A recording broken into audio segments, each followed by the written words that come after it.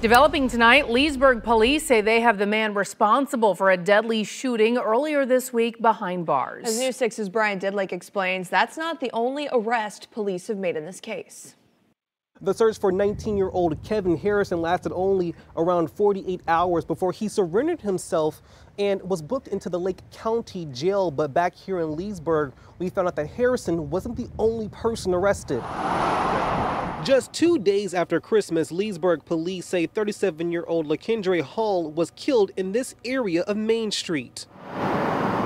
Officers say through witness statements they were able to identify the shooter as 19-year-old Kevin Harrison. Harrison turned himself in Friday and is now charged.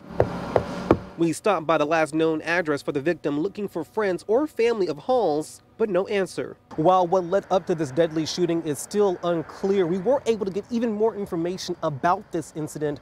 A woman was arrested Thursday, Destiny Pendleton. She is being charged with tampering with evidence after police say she picked up 3 shell casings here at the scene. Through Pendleton's arrest report, we find what happened after shots were fired. Officers say Hall was found lying on the ground, covered in blood at this home's backyard. Officers say Pendleton was seen standing over Hall when they arrived. But when she saw officers, she ran, attempting to climb a nearby neighbor's fence. Police say she suffered a minor injury after falling off.